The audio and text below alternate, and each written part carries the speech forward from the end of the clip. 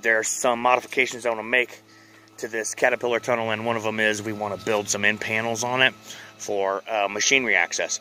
So I'm going to show you the cat tunnel and just kind of explain a little bit about our construction methods on it. Oh, well, Daddy can't spend the Sunnies, but you can spend them at school. Hey, everybody, Matt with the Low Cash Homestead. I'm sorry, baby. I didn't hear what you said. I said I can't no more. Well, you can go back tomorrow, baby. This is Matt with the Low Cash Homestead. We're walking over to one of our projects today. Everybody, Matt with the Low Cash Homestead. So yesterday we were out here building on the Caterpillar tunnel. We had all the bows and everything put in, and we have basically the whole frame of the tunnel put up. We're not going to put the plastic and stuff on yet. There's some modifications I want to make to this Caterpillar tunnel, and one of them is we want to build some end panels on it for machinery access. So I'm going to show you the cat tunnel and just kind of explain a little bit about our construction methods on it. Alright, so here is the Caterpillar tunnel. This is a Farmer's Friend Caterpillar tunnel. We bought the Gothic Pro. So the Gothic Pro has these little 16-inch extension kits on it. It also has wind bracing, and it also has the solid center purlin. So the bows are really easy to put together. The building itself is quite a bit, I don't want to call it flimsy. Let me restate that. It is less, I don't even know how to say it. It wiggles more than the grow span. Now the grow span building is a much larger building, also a lot more costly building, larger pipes, bigger screws, heavier bolts, all of that stuff. But this isn't meant to be permanent. This is a movable system. Okay, but we put this up now. Would it have been easier to put up if I hadn't plowed the ground first? Yeah, I probably would have. But we built this in a very similar method that we built the grow span building. And that was we plumbed our ends. Okay, we put our purlin up, and then we went back through and we plumbed each leg. Now, the legs without the wind bracing, so there are 6 bows, 3 in the front and 3 in the end, that have wind bracing on them. The other 5 bows, they're in pretty good condition as far as being like on the Nat's ass plumb. And I'm kind of picky because of my career in building trades. So, you know, maybe I'm going a little bit further with this than it needs to be. But what we'll do is we will loosen that saddle clamp there on these center 5 purlins and allow the purlins to float in or slip into their plumb position. And then the plan that we have is to build some machinery doors on the end. If you take a look at the grow span, you'll see it has these large machinery doors. This has no access points other than lifting the plastic up. So I've got machinery. I want to be able to use it. So we're going to build probably a 5x7 machinery door entrance in here. My tractor, that sound you hear, is the neighbor with his leaf blower. We finally have a neighbor on that side. The house was empty for a long time, and now someone lives there, and he's doing his yard cleanup today, and we'll be doing some yard cleanup today as well. We don't use a leaf blower. We use what I call the mulch maker, which is a 4-in-1 chipper shredder vac. It's an awesome tool for homesteading, guys. But anyway, so we need to build machinery doors on the end of this, and I'm going to use some 5x7 9mm tarps that I got at Harbor Freight. If you haven't seen that video of Harbor Freight for your homestead, I'll put an iCard to it right about here. And so that's the basics. Also, my version of this Farmer's Friend Caterpillar tunnel has these upgraded holders for the plastic. So rather than wrap them around, they actually squeeze. They're kind of like a torsion spring, where we have the coil, spring coil here, and then we have this part here which supports the plastic. And by squeezing it, you release enough tension to allow you to move it around. Now, I put mine only on the bows with the cross braces. And then so we're going to try and get the machinery doors done. I got to get a little bit of material for that, and then we'll put the plastic on and the ropes. And we might even start filling this in with biomatter and yard debris, and get a nice fertilizer primer down on to help accelerate that decomposition and get everything going in a nice manner for us on the inside of the Caterpillar tunnel. That's what we got going so far. Hey, Bill! Have a good day. Hey everybody, this is Matt with the Low Cash Homestead. We're using our mulch maker, and we are grinding up leaves to go inside of our Caterpillar tunnel. Thank you very much. Have a good day. Hey everybody, Matt with the Low Cash Homestead. Tonight in the garage, we're working on some components for a garden box. So working on another garden box. We've got 8, 9, 10 of them in the primary garden right now. We're going to build another small one. This one is made out of slab wood. And this is like really great slab wood. This is cedar slab wood. So I have some 6'4", I think is what they measure outside. And then I have these cedar pieces here. And all I'm doing is attaching a cleat to these so that I can screw the other pieces into the cleat. Hey everybody, Matt with the Low Cash Homestead. We are working inside the high tunnel today. Let me show you what we're doing. Alright, so this is just a little box I made out of some slab wood. It is much smaller than everything else because it's not dimensional lumber. I kind of just used what I had.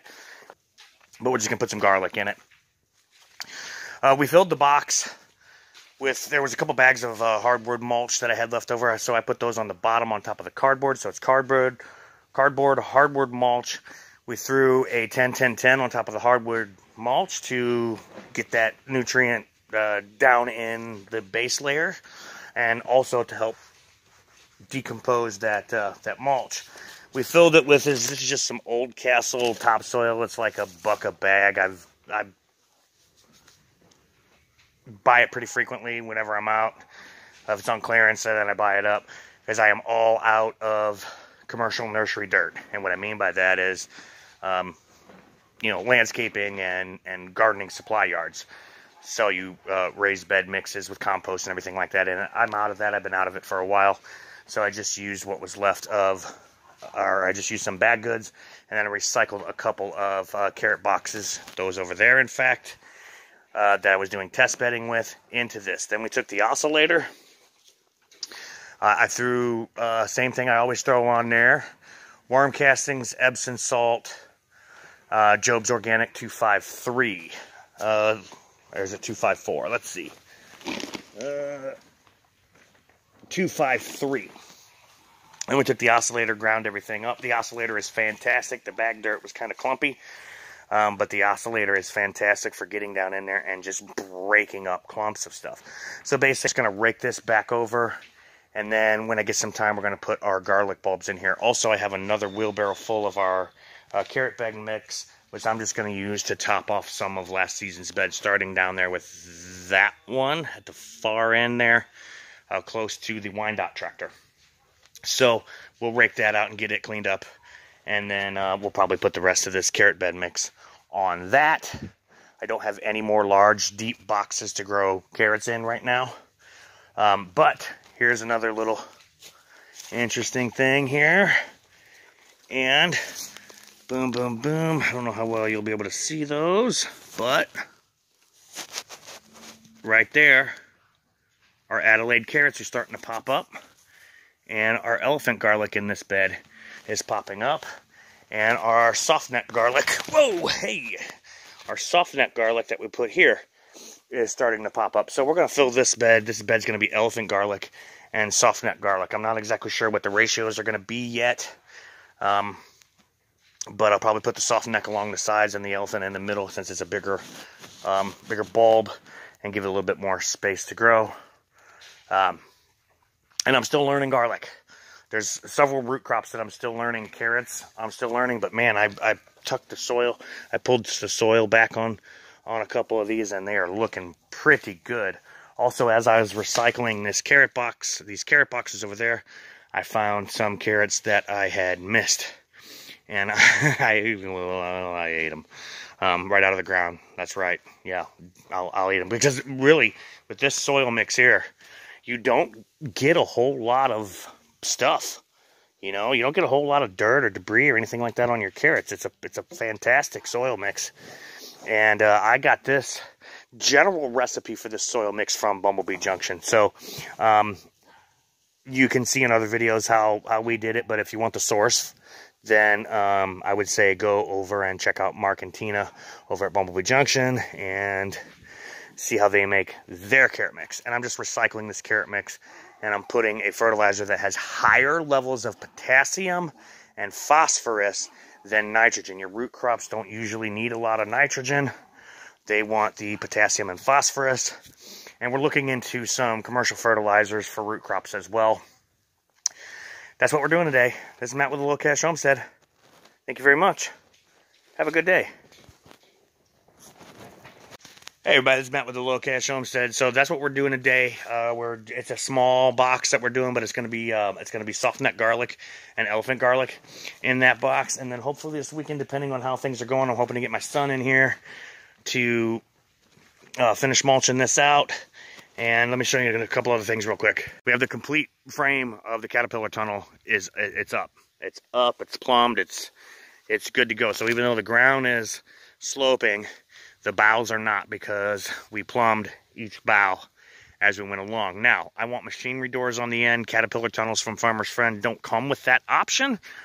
So I'm going to have to build something, and I'm going to need some supplies for that. And that's actually just going to have to wait for a minute, because I got some higher priority things to do. We started filling it in with yard waste, and I ran out of time. So that's another thing we're going to work on. I'm going to be inside for pretty much the rest of the day today. My micro miss is sick, and Mrs. Low Cash Homestead will be leaving here shortly. So I'm going to go in and have to tend to micro miss. Thank you very much. Have a great day. And then one other thing I wanted to show you is we're starting to get some sprouts out of our little tube system here, our little tube aquaponics system. And I just put a little bit of fish fertilizer and a little bit of Super Thrive down in the tank. You got to know what size tank you have. That's 28 liters. And so you can calculate how much you'll need based on that. So I just put a little bit of fish emulsion in there. I check the tank every couple of days to make sure the water levels are high enough so that we don't burn out our pump. But we are starting to get little bits of growth in our system. That one's got a little root hair coming out. I don't know how well you'll see it, but there it is. And some of these are developing. See that one there? If you can get focus. Little bits of root hair is growing. So, so far, this system seems to be working. And again, this was just 108 lettuce sites. It's like $100 on Amazon.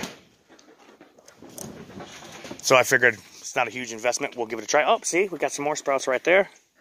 Just starting to poke out of the growing medium. This is Matt with Low Cash Homestead. Thank you very much. Have a great day.